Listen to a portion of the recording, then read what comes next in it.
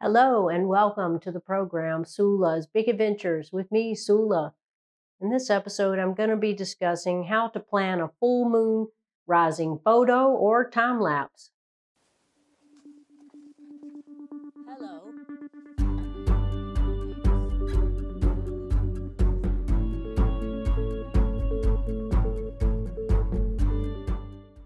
To plan a full moon rising photo or time lapse, you'll need to know when the moon will be rising and where it will be rising.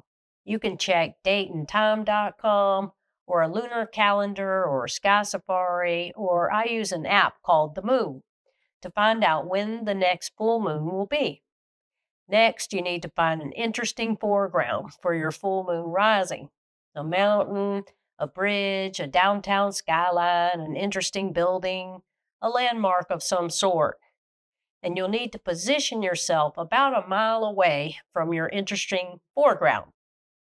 To find a place where the moon will be rising over your interesting foreground, you can use an app such as Photographer's Ephemeris or PhotoPills.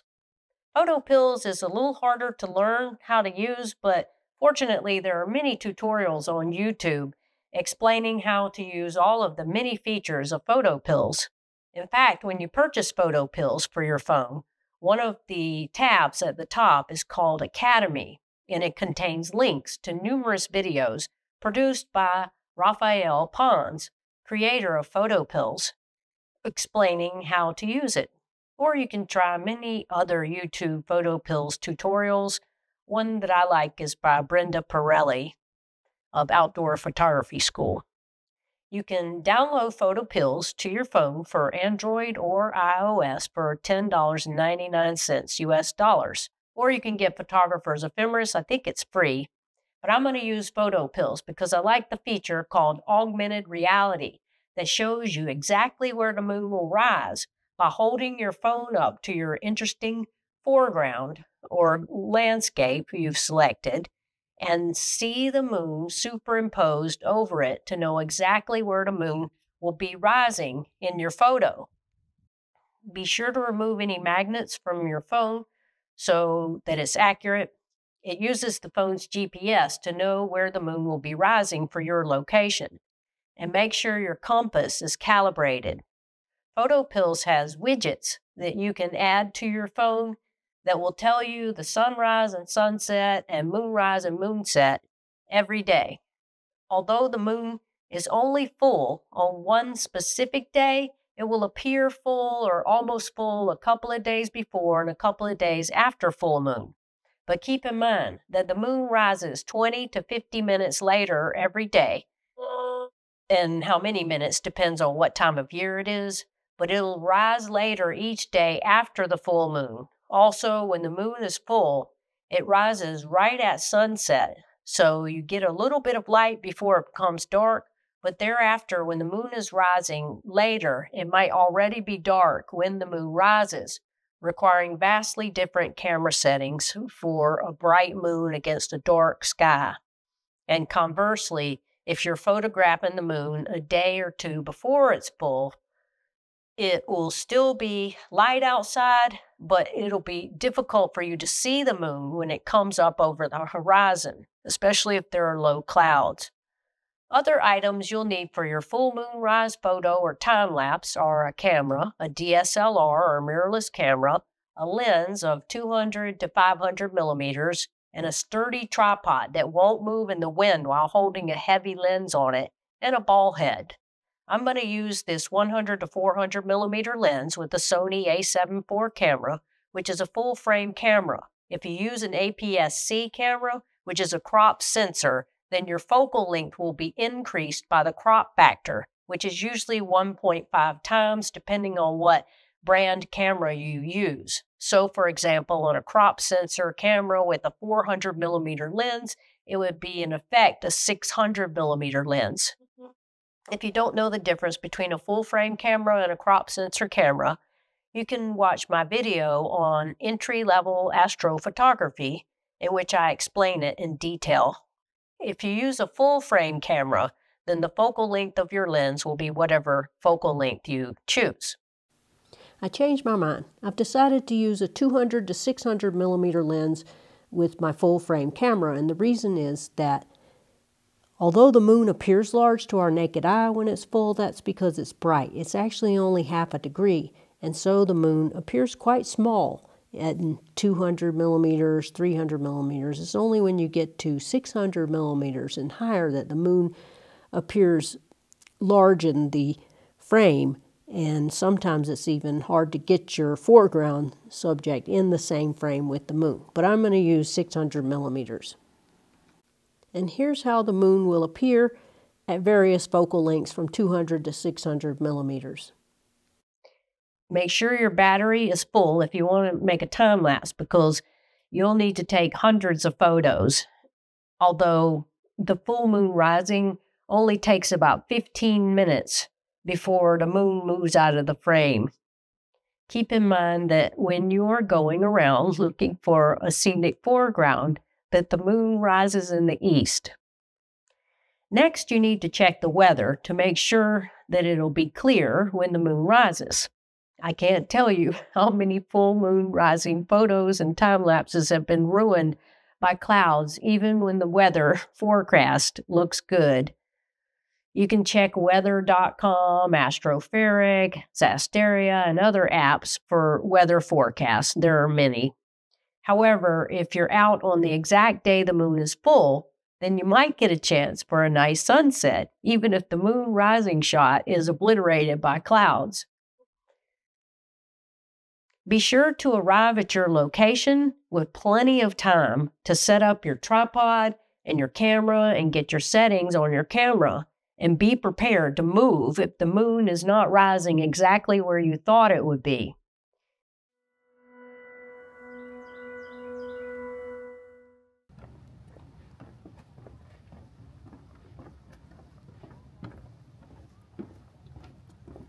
Today we came to Yellowstone National Park, and we're at Norris Geyser Basin because there's a full moon tonight. We're going to try to get it rising over Norris Geyser Basin, and hopefully we won't fall into a geyser walking back in the dark. The first place we picked was a dud. All this pretty scenery, the only thing we could see where the moon was going to rise were the treetops. So now we're running out of time. We're trying to get to Steamboat Geyser and see how it is.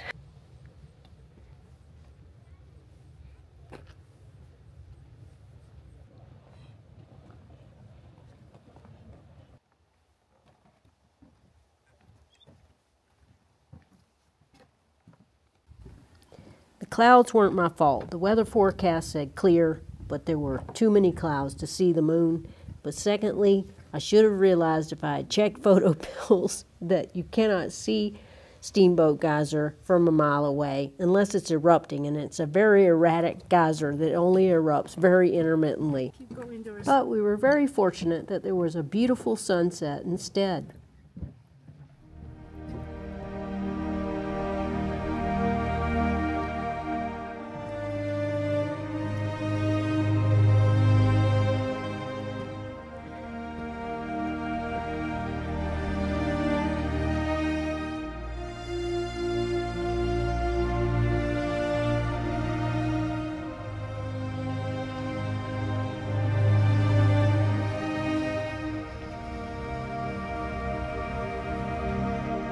You'll need to focus on a distant object before the moon rises, because there's no time to focus once it starts rising, because everything happens very quickly.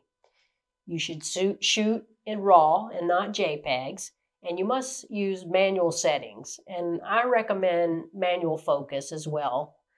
While waiting for the moon to rise, you can focus on a distant object, the object you chose as your foreground, and lock in your focus. For your camera settings, keep in mind that as the moon rises, it will become brighter and brighter. But if you're going for a time lapse, you cannot change your settings in the middle of the time lapse. You have to just go with whatever settings you chose at the beginning. But be careful not to blow out the moon, because you'll never recover it if you overexpose it. I like using 1/20 of a second for my shutter speed, 200 ISO, and usually if you're using a long focal length lens, you're going to be limited to what your f-stop can be. Something between f5.6 and f8, something like that should work with a 1/20th of a second shutter speed if you are photographing the moon rising on the day that it's full. Or you can try 1/10 of a second shutter speed with ISO 100 and something like f5.6 to f8. Be prepared with your camera already focused, and it helps to go out the day before or a few days before and practice with your settings on the waxing gibbous moon. The moon is full at least once a month and occasionally twice a month, usually in August, and that's commonly known as a blue moon. So if your photo is a failure, you can always try again the next month. But remember, the moon will be in a different position the next month or at different times of year. So you'll need to check your app to see where the moon will be rising if you plan to go back to the same location in a different month, because it'll change. If you're going for a single photo, you can take a photo of your foreground before the moon rises and blend it with a second photo taken after the moon rises. But with a time lapse, that's not possible.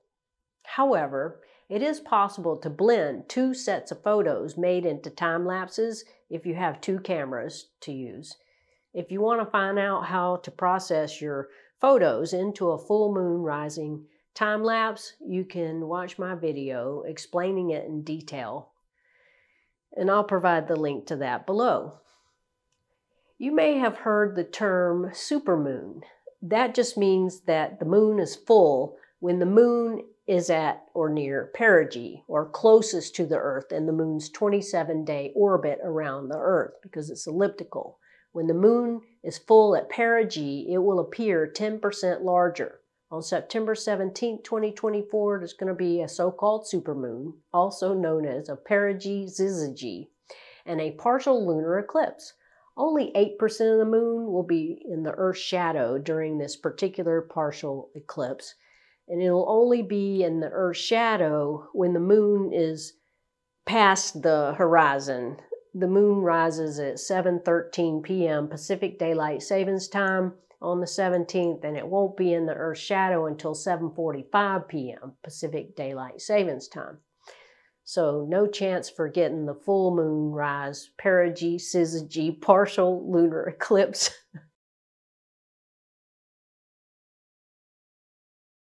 So those are my tips for planning a full moon rise photo or time lapse. Good luck if you're going out to photograph the full moon rising. I'll see you in the next one. Till then, get outside and enjoy the night sky. Dark skies forever. Sula signing off.